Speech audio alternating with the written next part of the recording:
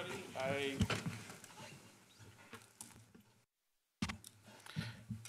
Sorry. Good evening, everybody. I'd like to call to order the regular meeting of the James City County Planning Commission. It is April 6, 2022 at 6 p.m. Mr. Holt, will you call the roll, please? Mr. Rogers. Here. Mr. Rogers represents the Marclay District. Ms. Knoll. Present. Ms. Knoll represents the Stonehouse District. Mr. Rose. Here. Mr. Rose represents the Roberts District. Mr. Polster. Here. Mr. Polster represents the Jamestown District and is vice chair to the commission. Mr. Haldeman. Here. Mr. Haldeman is an at-large member. Mr. Kropp. Here. Mr. Kropp represents the Powhatan District. Mr. O'Connor. Here. Mr. O'Connor is an at-large member and is chair of the Planning Commission. I'm Paul Holt, Director of Community Development and Planning for the county. And sitting to my left is Ms. Liz Parman, our Deputy County Attorney. Mr. Chairman, we have a quorum. Thank you, Mr. Holt.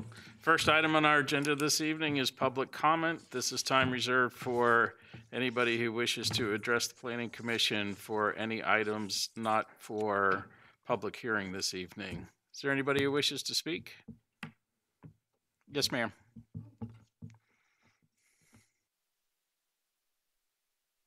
Hi, my name is Sharon Dennis. Do I have to tell you where I live?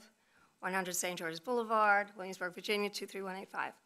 I've been before you before, and we were talking about my particular SUP. Pushing that aside, lately I've been driving around town before all the trees grew in, and I'm taking notice of certain things that are happening here in our community.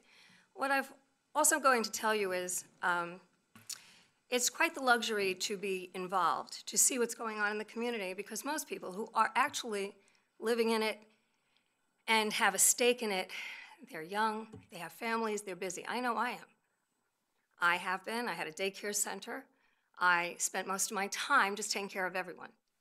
So I didn't have time to do what I consider a luxury, and that is to look around town and see what's going on. Now, I grew up in Brooklyn, and I have lived in a lot of places. And I've seen the before, the during, and the after. I know what's coming. In fact, I believe, Mr. Haldeman, you mentioned when there was an issue about building out in Toano or even nearby another development. And you yourself recognize that we're going to grow exponentially until we don't recognize Williamsburg any longer. I'm saying a few things here because I think about this. I came here. I've come to a few places when I left Brooklyn. My family thought I was crazy. I wanted to see trees. I didn't want to see the buildup. And for anyone that's been lucky to live in places, you know, as we get older, the young ones aren't even going to see it. They're not going to get there.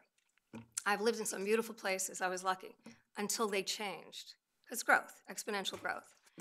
But then I think Colonial Williamsburg, if it hadn't been for Rockefeller and others, right now, I believe the commission would have made that into some kind of apartment complex. I just see the place getting developed without any kind of considerations for what I heard early on. This is how I lost my daycare center, by the way. Ironbound Road. It was said, oh no, you can't put driveway to the side and to the back because it's a historic corridor. Well, there's a joke, because we're taking all that down. I was the one who was trying to keep it that way.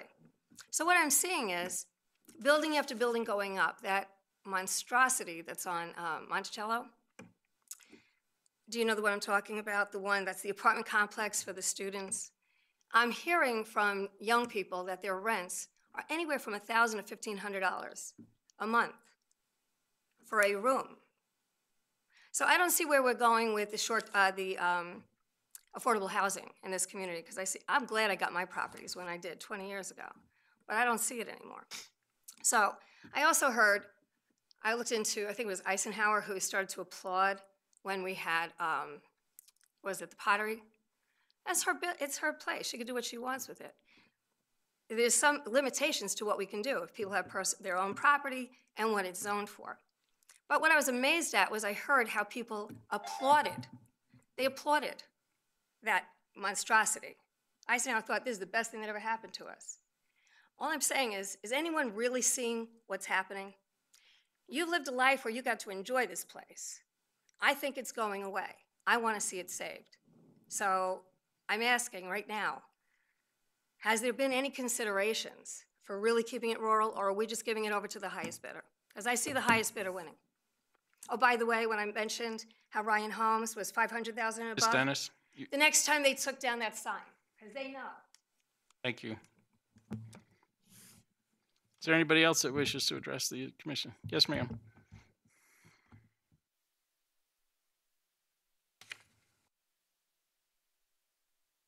I'm Emily Martell. I live off Lake Powell Road. I'm a mom of 3. That road has gotten really busy with the buildup down, way down the end.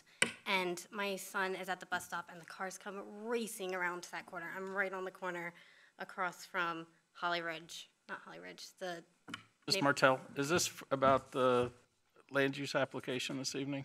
it's about the Airbnb. Right, so that's for the public hearing, so that'll be a little bit later in our agenda. Okay. So that'll be your time to, when we open the public hearing for that, that'll be your time to address that. Not public comment.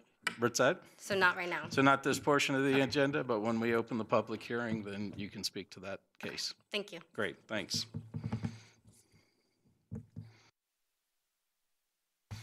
Anybody else? Hearing and seeing none, we'll close the public comment and move on to reports of the commission. Ms. Knoll, Development Review Committee. Mr. Chairman, the Development Review Committee met at 4 o'clock on the 3rd of March. The committee members present were remotely Barbara Knoll, Rob Rose, Frank Polster. Staff members present were Terry Costello, Deputy Zoning Administrator Joe Ribeiro, Planner Josh Crump, Senior Planner Katie Pelletier, Administrator Ms. Brandy Weiler, and Steve Romero from the Virginia Housing Board, Mr. Graham Corson, AES, and members of the Smith Baptist Church, Mr. Smith, Mr. Kenny Heath, Mr. Randy Taylor, and Mr. Jeremiah St. Clair.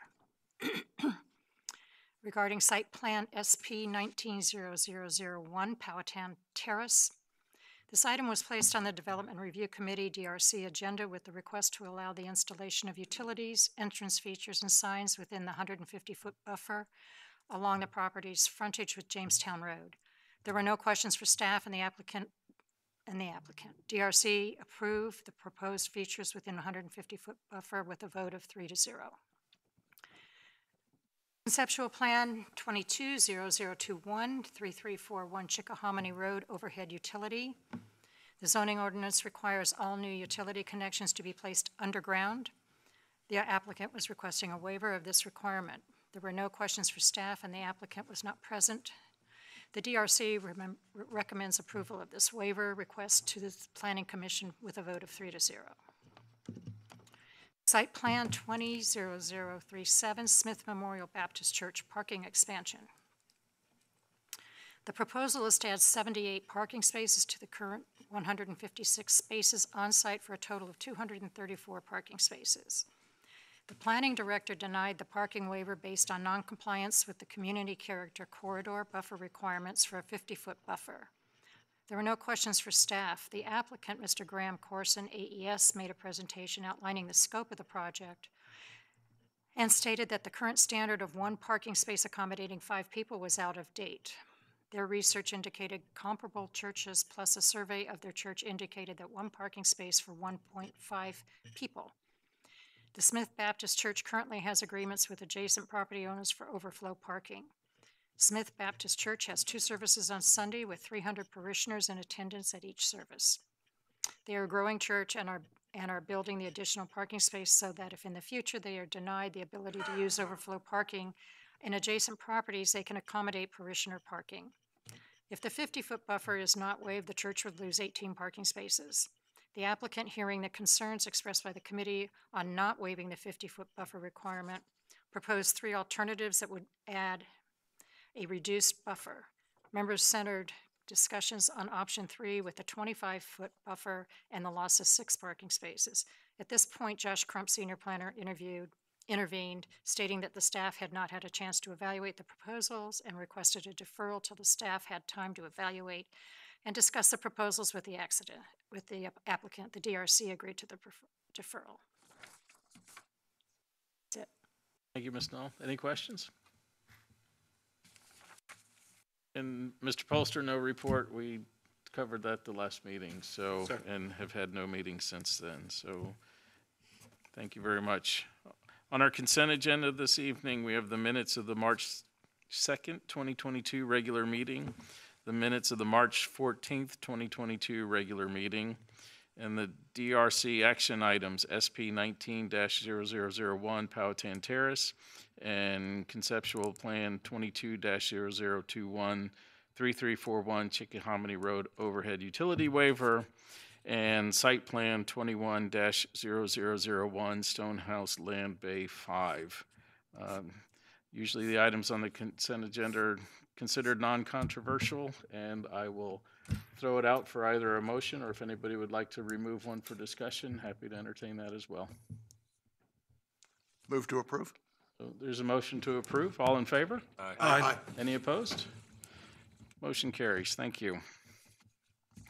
And next on our agenda this evening is our only public hearing, SUP-22-0001 00.1 3 Marclay Road Tourist Home. So, good evening, Mr. Reisinger.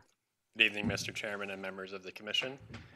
Ms. Kenya DeValier has applied for a special use permit to allow for the short-term rental of a 4-bedroom, single-family home at 3 Marclay Road. The property is zoned R8 Rural Residential, is designated airport on the comprehensive plan land use map, and is located inside the primary service area. The property is served by public sewer and a private well. If granted, this SUP would allow for short-term rentals throughout the year. No changes to the footprint of the home are proposed. Staff finds some favorable factors for this application, such as the presence of adequate off-street parking and that the applicant will obtain the proper licensing and inspections. Staff finds the proposed use will not negatively impact surrounding property or development, nor is it expected to negatively impact levels of service for roads and other public services. While staff believes the location can be considered uniquely and complementary to the airport comprehensive plan designation, staff finds that the proposal is not fully consistent with the adopted 2045 comprehensive plan recommendations for short-term rentals. Therefore, staff is unable to recommend approval of this application. Should the Planning Commission recommend approval of this application, staff has included proposed conditions for your consideration. I am happy to answer any questions you may have, and the applicant is also in attendance. Thank you. Thank you. Any questions? Mr. Rogers? Good evening. When I was reading the staff report, there was a phrase, and you used it again just now, which is uniquely and complementary to. Can you just tell me in plain language what that means? Right. So with the airport designation, principal suggested uses for that designation are aviation. However, secondary uses would include airport-related commercial and office development. And so for a short-term rental on the property, that could be considered complementary to the airport for the patrons of the airport. Does that answer your question? I think it does. I may have gotten hung up on unique. Right, and that in part comes from the recommendations for short-term rentals where it does allow for unique situations to be considered. Thank you. And Mr. Rogers, too, I'll add to that and supplement that to say that it's only this property in the entirety of the county that has an airport designation. So, you know, not to split hairs too much, but, you know, areas like low-density residential could be spread throughout the county. Rural lands are spread throughout the county from top to bottom, side to side, et cetera, et cetera. Airport designation itself is a bit unique and is limited to just these few parcels. So. Any other questions for staff? Thank you. At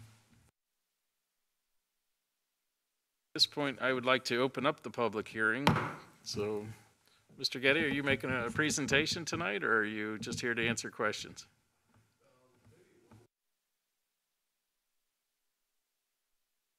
Okay.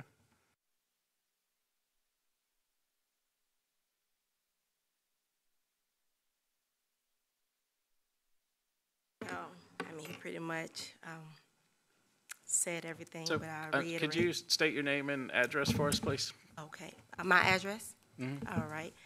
My name is Kenya DeValier, address 4001 Cedarwood Lane, Williamsburg, Virginia. Is that it? I just read a little bit of what I've had prepared. Sorry, we can't hear you. All right, so I am requesting a SUP for 3 Marclay Road in Williamsburg, Virginia, to operate an Airbnb. According to the zoning ordinance, it says the property is zoned R8 rural residential. However, according to the comprehensive plan land use map, the zoning is not designated residential because the property is located on the land that is designated airport. This is actually a unique case because this home is the only property that is located on the Williamsburg-Jamestown Airport land. 3 Marclay Road is located at the edge of the airport property line on a major road at the corner of Marclay Road and Drive, connecting with Lake Powell Road. Utilizing this property as an Airbnb model would be a great asset to the area, especially to the airport. The Airbnb is approximately 0.4 miles away from the airport, where it would provide convenient lodging accommodations to many of the airport customers flying in. The Airbnb services would be advertised on the Williamsburg-Jamestown Airport website due to many airport patrons inquiring about nearby lodging accommodations. And it will also be another great option to other visitors coming to the area as well. That's all I have. Thank you. Any questions for the applicant? Are you the owner of the property? I'm not. Larry Waltrip is the owner. He's not here though tonight. No, he's not present, but we do have representatives for him here as well, if you have any questions.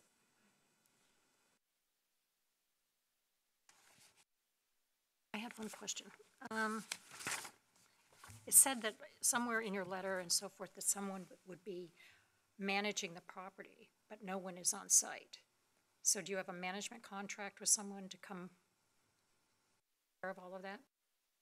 So yes, we do have the ability where someone can be present in the home, should this be approved. To live in the home? Mm-hmm. Yes, you're welcome. Any other questions? Thank you very much. You're welcome. Thank you.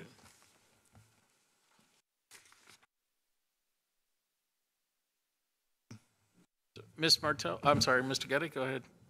What's that? Okay, Ms. Martell, so this would be your opportunity. So if you would just state your name and your address for us, please. Martell, 2886 Lake Powell Road. My house is on that map.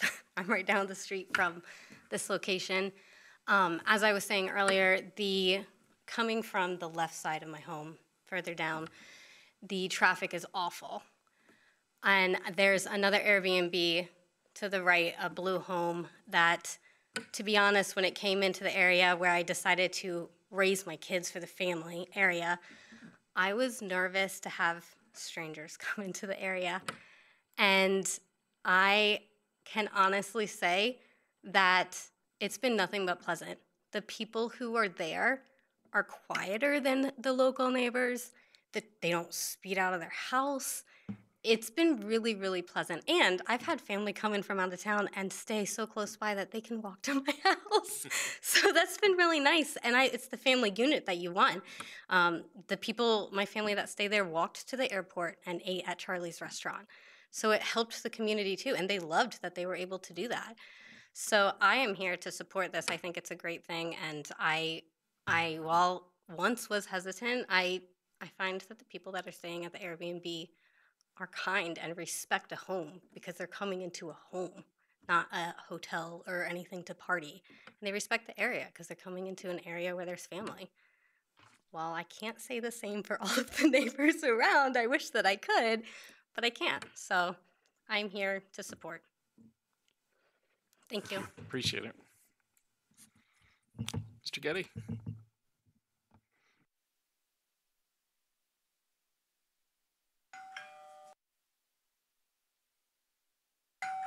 Excuse me. Mr. Chairman, members of the commission, I'm Vernon Getty. I am here because I got a call late yesterday from the owner, Larry Waltrip, asking if I could come tonight on his behalf. He is unfortunately out of town. And I'm obviously here to speak in support of this. I do think this is a very unique property that's grown up over time with the airport itself, the other commercial operations, and then this home. This was a home that the Waltrops built for Larry's parents, and who lived there. And his mother most recently died a number of years ago, and it's been put to a number of uses since then, but none of the Waltrops live there. I do think, and I'll echo what both the applicant and the young lady just said, I think this would not have any adverse impacts on the neighborhood, and I think it makes total sense for the airport and this business. I think there'd be a very symbiotic relationship that would be good for all involved. So on behalf of Larry, I would urge you to recommend approval, and would try to answer any questions if I can. Any questions of Mr. Getty? Just want to say I'm sorry for your Tar Heels, so. Oh, so close, so close. Thank you. Wait, Mr. Getty, just Mr. before you Mr. Getty? I may have just been confused with the two speakers about whether it's owner occupied. I thought the way I had read the Airbnb provisions, it talks about an on-site resident as opposed to just someone who's available. Yeah. So And it sounded like that was, who will be living on the I'm property, going to defer that to the, not just available to the property, right? Mr. Valier, do you mind stepping up so we can get it recorded?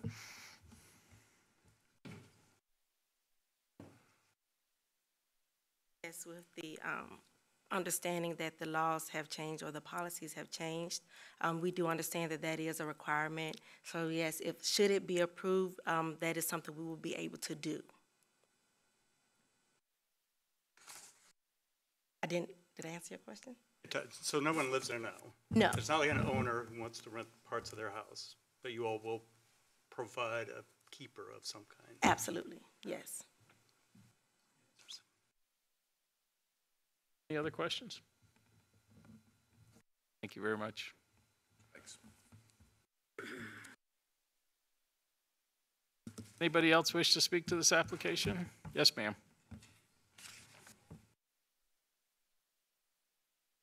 Dennis, 100 St. George's Boulevard and so forth. So I absolutely think this is a wonderful idea because when my family comes to visit, they don't want to stay in hotels. So that's number one. I'm all about it. I look forward to it. I love Charlie's Restaurant. I like the airport. I think it's great. My question is, when did you all come up with that people have to live inside of a house to be able to do this? I know that the SUP that I do have on Ironbound Road, because it was designated tourist home, I don't live in it. I don't want to live in it. My tenants, the visitors don't want me to live in it. And I can tell you there's problems with people that actually are present when their guests are there. In the opposite regard, when I was a guest somewhere up in New York visiting because my uncle had died, I was in a beautiful mansion-like house, and the gentleman had an English basement for which I stayed. He lived upstairs. I will never do that again. I mean, he was inviting me to whatever for the night.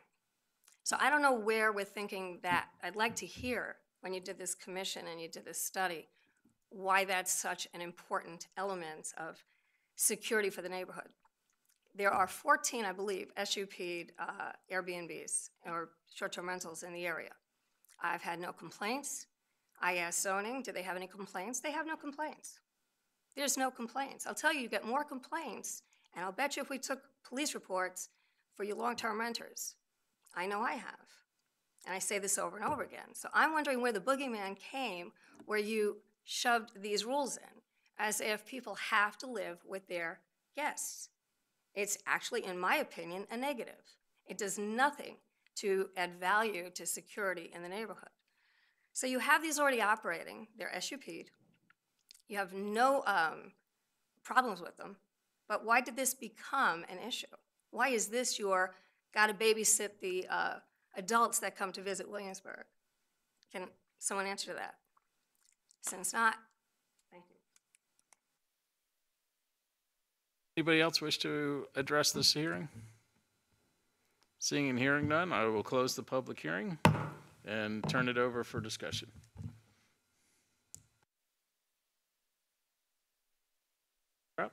I'll start. I thought this was an interesting case, and I drove around the area yesterday, and it's obvious that there's no residential intrusion affected by this application. I know that the comprehensive plan establishes performance standards for tourist homes and short-term rentals, and the intent being to protect or to add a safeguard to some of the residential neighborhoods. In previous years, we've seen a lot of these requests come forward. Most of the comments against the requests were from neighbors who were concerned that it would start a domino effect of transient rentals, that if the owner wasn't on site or living there, that there would be a lack of control that would concern some of the adjoining neighbors. So that's one of the reasons why it showed up in the comp plan. And the comp plan performance standards are more stringent than the zoning ordinance for short-term rentals in a sense, but the whole idea was to try to provide some measure of comfort for residential neighborhoods. Since this is not a residential neighborhood we're talking about, my inclination is to say that, you know, that this is a unique application, and I would recommend approval. And it sounds also like the applicant is going to correct the one staff concern about having somebody living on the property. So in a sense, this might meet all of the criteria, the performance standards that have been set up for it. But my bottom line is that I think it is unique enough that I would support this application. Bolster? I have a question for the county attorney on this. As I looked at the staff conditions in here, I see nothing in this that would say that we could enforce somebody living there. So could you give us a legal opinion of how enforceable that's going to be? If it's not in the zoning ordinance, then I don't imagine it's enforceable. If it's in the comprehensive plan, that's an aspirational document, but if you want to include it as a condition. Is it enforceable? I believe it is, yes. Certainly, You don't have to include it as a condition. I mean, certainly if that's something that the commission, in consideration of a recommendation tonight, would like us to work further on with developing some language with the county attorney's office, see what we could come up with that would be enforceable as applicable to the special use permit before it hits the Board of Supervisors, we'd be happy to do that. You know, my problem with these are that the SUP is forever. And I don't know what happens when this property turns over and whether or not those conditions will ever be there. And so, you know, even though we say we can't do it, if there was a condition here that said that this SUP only existed for this property owner and not transferable, I would then consider that aspect of it. But since it doesn't, we have no guarantee about this. So the other point that I wanted to make was the resident that you're talking about down there on Marclay Road actually has an owner that lives there. And that's why we approved that one for it. And so this is not a new issue. As a matter of fact, we spent a year and a half in the comp plan with a special charge from the supervisors to look at the standards that they finally approved of the 4.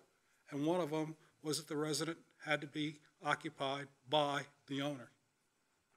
Now, I'm not about to throw that work away or refute what the board has approved when we know in this application that the owner is not going to reside there. I mean, otherwise, why did we put the standards in place? So I'm not inclined to support this for that very reason. And because we have successfully seen this work in the past in this community. And we do not have a reputation of party houses or things like that because of the responsibility of those owners, which was pointed out. So anyhow, that's where I stand on this.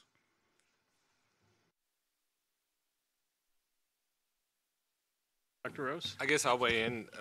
I see your point. I feel a little less concerned of that because it is part of Jamestown-Williamsburg Airport, and the owner is running the airport. I think my concern comes in with your earlier point. What happens if the property gets sold? And we're certainly in a housing crisis right now where you have to outbid other people just to get a place to live. And I think there's some concern that more of these places are going to get snapped up as Airbnbs. Even Airbnb is starting to buy properties. So there is that risk that the owner gets approved, turns around and sells it to Airbnb for a significant profit, I imagine, on a place like this. So I'm less concerned about the ownership and less concerned about the owner living there and more concerned about the long-term status of this in terms of who owns this and how does the SUP transfer. And it sounds like, though, we can't do anything about that. Our hands are tied in that case. We are. I mean, the last time we had Mr. Kinsman here, there was no way we could put that condition in there, as I understand it, unless it's done. I defer to my superior on that. I give you we can always try to enforce conditions, but if You could overturn Adam's opinion while he's I gone. wouldn't dare do that. That'll teach him. Would you clarify that? Are you saying that we could attempt to put language in there as a condition for this SUP stating that the owner should live there, but it's questionable as to its enforcement? Yes, that is what I'm saying. Okay. But we could draft language to that effect. You could try, and you could recommend that to the Board of Supervisors, certainly, and they can consider it. Do you, just a question for clarification, would it be the owner or the owner's agent? If I understand this correctly, it's being contracted out to be managed. So, if we limit it to the owner, then the owner's agent who's going to be managing the place would be sort of out of the loop. So A rocky course. That was my concern also. The owner's not going to be living on site. They're going to hire somebody to live there or let them live for free, which means they don't have any skin in the game, actually.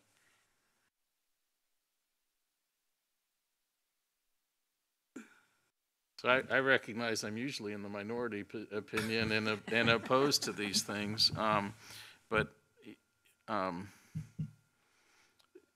given the location and that this is part of the airport, I actually think it's almost an accessory use to the airport, only because there are no nearby hotels to that airport, and I actually have a boss that flies in on occasion, and if he gets sucked in for weather or something, then there's really not a convenient place because he doesn't have a car. So I actually think this is a use that is unique to the property because it is an airport designation and would support it. So I would be inclined to actually support this application as opposed to some of the others that I have opposed.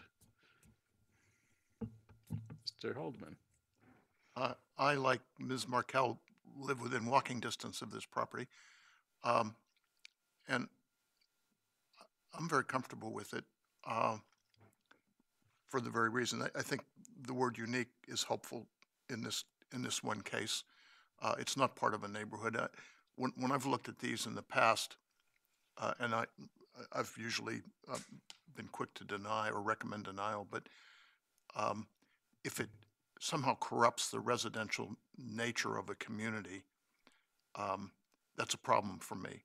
This doesn't. There is no, this is not part of a residential community. It's part of a commercial operation, really. I hadn't thought of it in the terms you put it, but I agree with you, Mr. O'Connor. So I plan to support it.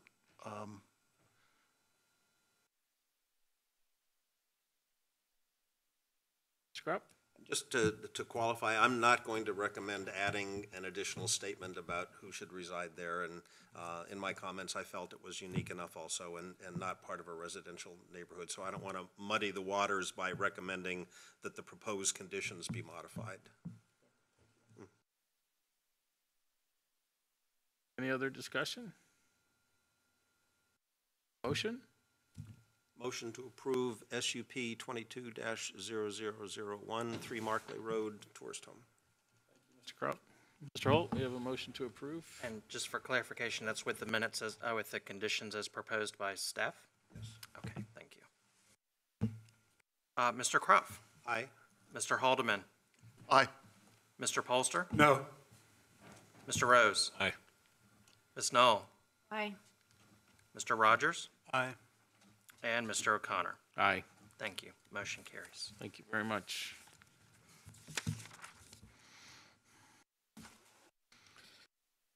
At this point, we are up to Planning Commission considerations, of which we have none. So, Mr. Holt, the Planning Director's report. Thank you, Mr. Chairman, members of the commission. Really, other than what's been prepared and included in your agenda packets, I don't have anything additional this evening, but if you have questions, I'd be glad to take them. Any questions for Mr. Holt?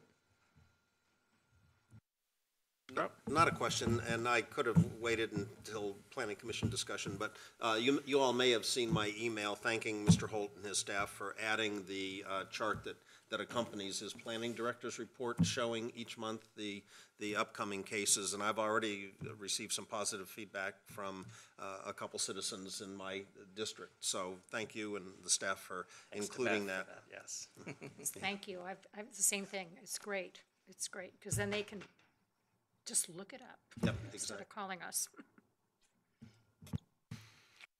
If nothing else for Mr. Holt, on to Planning Commission discussion and requests. Mr. Bolster. I thought the piece with the Stonehouse piece and the signal trip that's going to that warrant piece is significant enough that we ought to make sure Ms. Sadler knows about that because of the public hearings that we heard for both the village and for the enterprise, especially with the speeding. And so that was one of my comments I made at that board meeting, that we would probably see a stoplight there to start slowing that traffic down besides that 45 miles in there. So I'm sure she'll be glad to hear that that thing is going to be tripped and there'll be a stoplight in there pretty soon. Any other discussion or requests? I had a recent conversation with Mr. Holt that I hope will get captured for the Board of Supervisors, and I realize that we have little influence or little ability to impact, but you know, we see a lot of VDOT projects going on, and I don't feel like VDOT is held to the same level of accountability as our developers are for stormwater management, for erosion and sediment controls. And, you know, most recently has been watching all the work at the Croker and Route 60 intersection.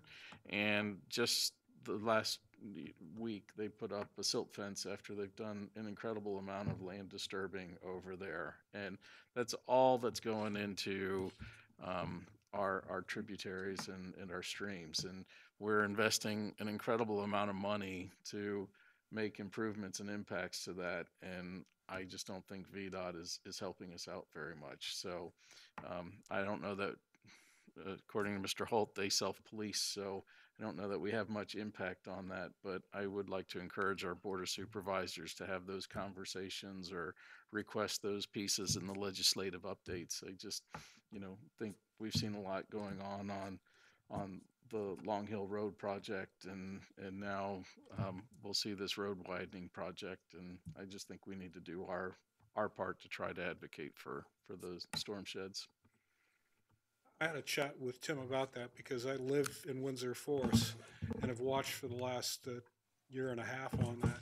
And I'm absolutely shocked at the way they handled that. And they actually, one of the members of the Stormwater Advisory Group, who also lives in my neighborhood, actually went up and talked to the one of the construction folks with that BMP that was in there.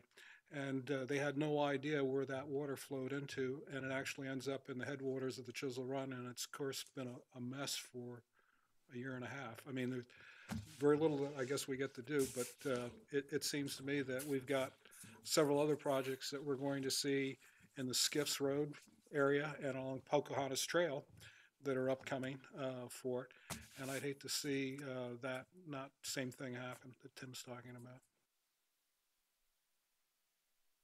Thanks again to Beth. She's the one that took the photo of the steel girders going into place over 143. Dennis Kids Creek Connector. She I took the other day that I can't do. told me a long time ago, go out there and get something paved. So off I went. And stuff's getting paved. So. Great. Anything else? So, Mr. Haldeman, you have the duty next week for the Board of Supervisors, and I think everybody, now that we're into April, everybody has committee assignments and Board of Supervisor coverage. So if you have any questions or challenges, please let me know. And other than that, I will entertain a motion to adjourn. Motion to adjourn. So we have a motion to adjourn. All in favor? Aye. Any opposed? Thank you very much. Thank you.